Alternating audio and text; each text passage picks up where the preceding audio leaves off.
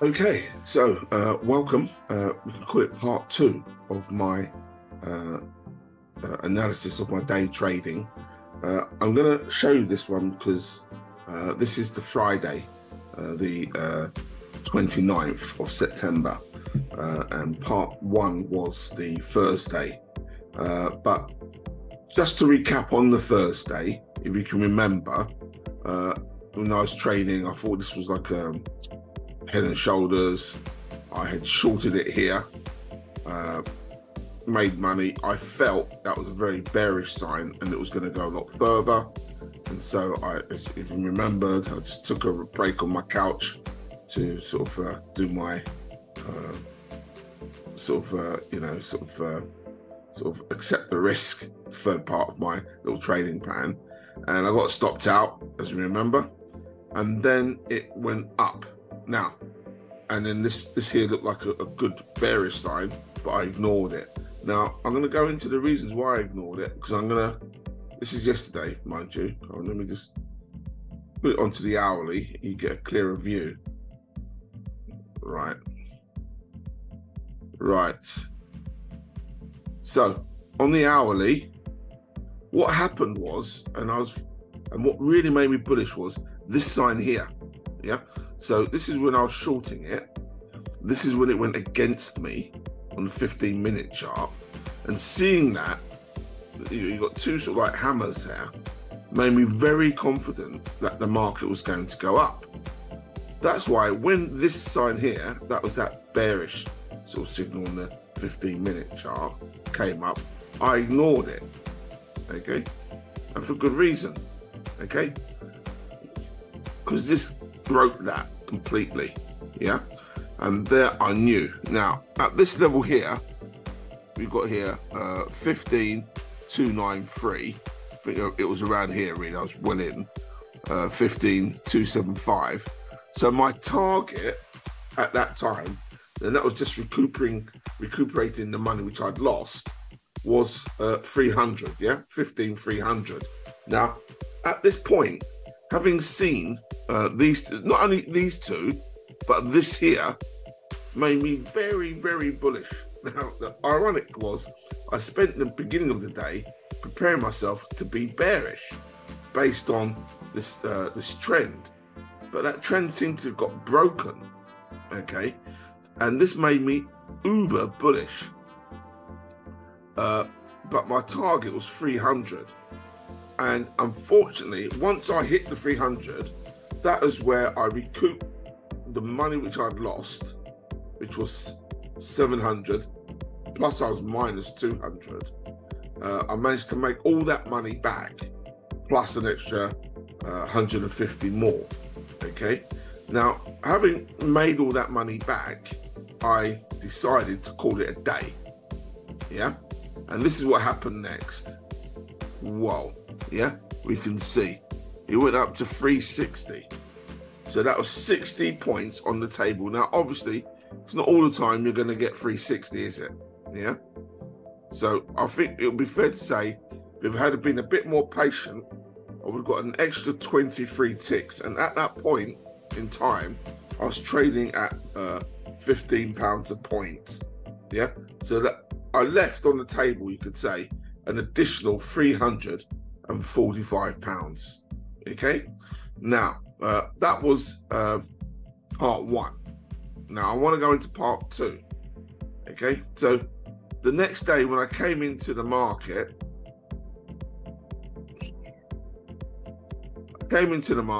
market open,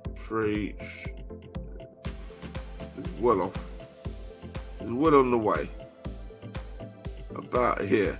8 o'clock, yeah? So, this is what's gone on yesterday, or the day before this thing. Part two here now. I've seen the market is rising. Can you imagine if I had just stayed in my position, in a swing trading position, how much that would have been worth? So we've got, what was it, 219, and it's gone up to 464. 464 minus 219. That's 245 points times the 15 ticks would have been over £3,500 in my skyrocket. Yeah, in my pocket. But I do day trade, and I try to avoid keeping overnight positions. I'm not adverse to it, but I try to avoid it. I was just thankful that I actually got my money back and some. So part 2, Friday, I came in, and my target this time was for the 464 level, okay, which was hit. So now I scaled it up and put my stop. So my stop was around here. My stop was 334. Okay, excuse me. Here's a Spanish beer. Most of my time when I was in Spain. Okay, now look, my stop was here. So it's quite a deep stop, 34. I was in at around say 30. It was about 70, 75. Yeah, it was deep stop. Anyway, at this point, when it exceeded that, I carried on coming in. Now I scaled my trading. When you're trading, you've got those 3 elements of a trade, haven't you? You've got your entry. You decide when you're going to get into the trade, and you also decide what size you're going to go into the trade. And then you've got the management of the trade, and that is, where you're going to put your stop. Are you going to move your stop? Are you going to put a limit order on? Are you going to move that limit order on? Are you going to add to your position? Or are you going to take away from your position? Are you going to have a rolling stop? You're managing the trade. It's a bit like a bicycle with a number of gears. You alter the gears depending on how you're seeing the market play out, okay? Well, that's what I do. I'm managing the trade, okay? As I'm in the trade, and then you have the exit as to when you're going to get out, okay? Now, what happened was that there was data coming out about inflation. Inflation data, it was around 9 o'clock for German, 11 o'clock, I think it was 11 o'clock for European, and then the Michigan sentiment and Michigan survey came out in America at 3 o'clock.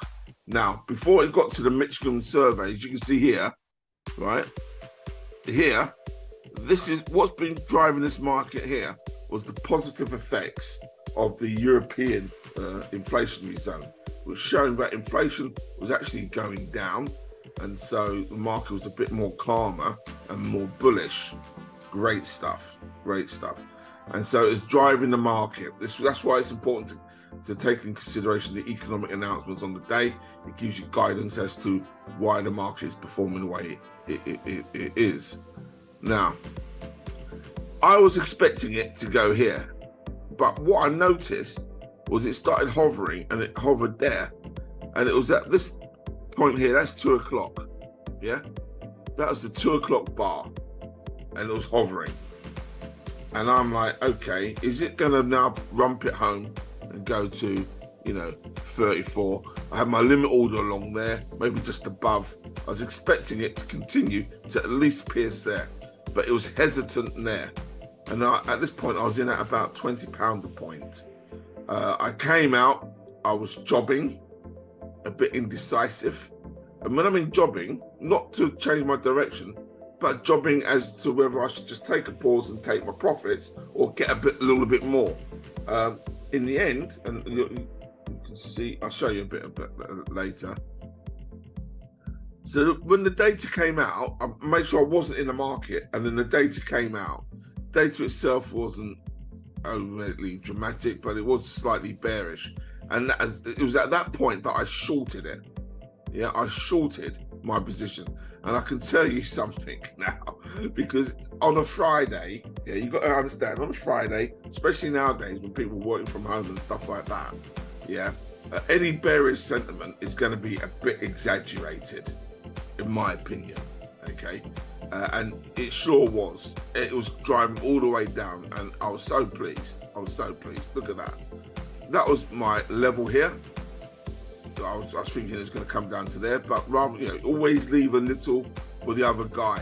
Always leave a little for the other guy, i.e. don't get too greedy when you're trading, okay? So I sort of came out, I'd already taken money out of my actual account at that point, and then it just ended, yeah, the market ended here, for 350, yeah? Literally where it began, So what does that look like?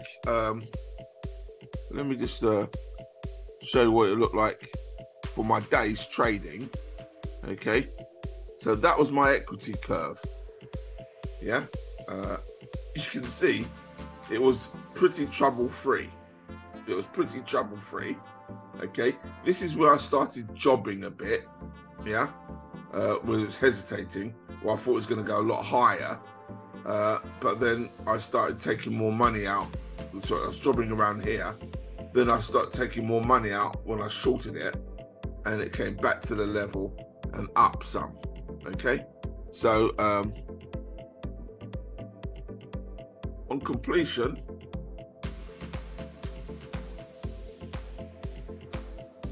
pardon me. So we've got it's crazy, really, and that is, you know, you're not going to get a win ratio like that often. In all honesty, that is not usually mine. My win ratio is usually about 42%. Okay, so you can tell it was a crazy day yesterday at 94%. Yeah, I've done 17 trades, 16 were profitable, 1 was a losing trade, no scratches. Yeah, that is a crazy day. Yeah, you don't get days like that all the time, trust me. And in all honesty, I was up all the time. At one point, I was taking very large risks in terms of, I was, you know, so when it was like 1,000, say 200, I was prepared to trade half of that P&L to get more, to push it more. I.e., I would do a trade, and if I lost 600 and I walked away with 700 profit for the day, that's fine. Yeah, and I was prepared to do that. Okay, more to see where I figured the market was going to go. Yeah, I'm going to show you some of the. Pardon me. I'm going to show you the order book. Not 1 week. I'll do it 2 days. Do 2 days. Order books, and it's just to give. This is the DAX. Remember, I'm trading. These are my last trades here. Yeah, that one there unnecessary, but you know, quite a lot of green there. Quite a lot of green. Okay. I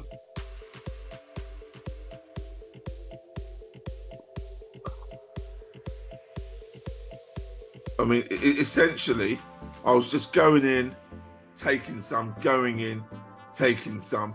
I'm with an IG account, so some of these trades I was doing, because the minimum you can take out is £100, and I wanted to round it up.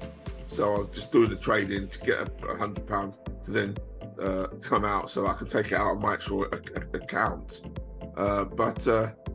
Yeah, that's all really. That's all I have to say in that regards. Yeah, it was a good day for me. It's been good 2 days. They're never like that before. The one thing I'd like to talk about is revenge trading.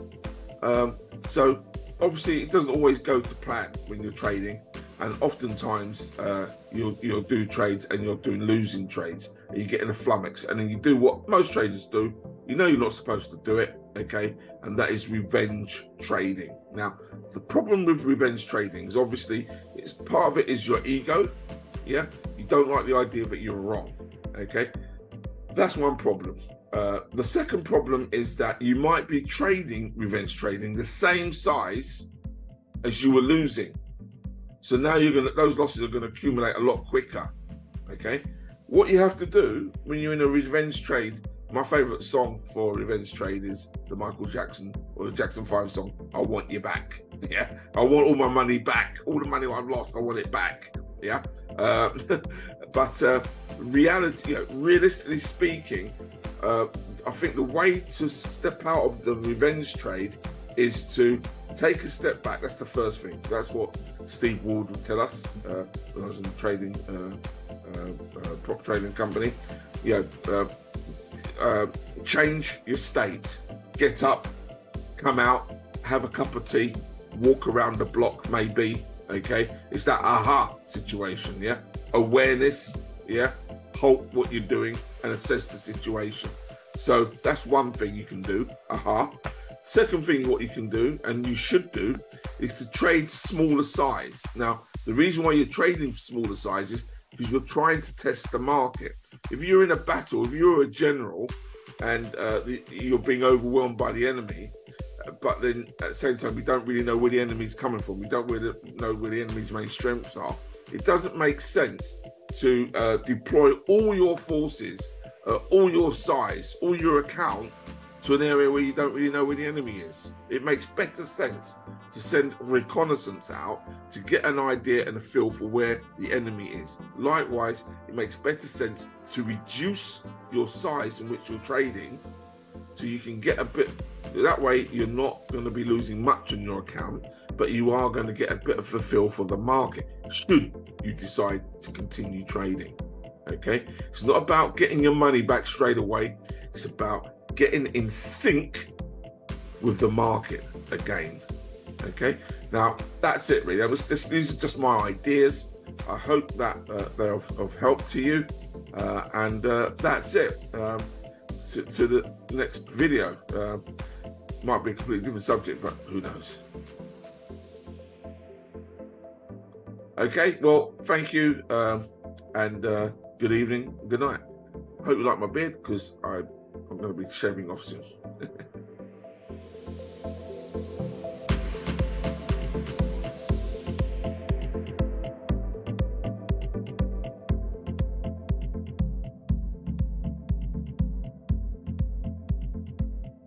Well, that's the end of another video. Thank you for your time. If you liked it, please subscribe, like, and also share to 3 of your friends to spread the word.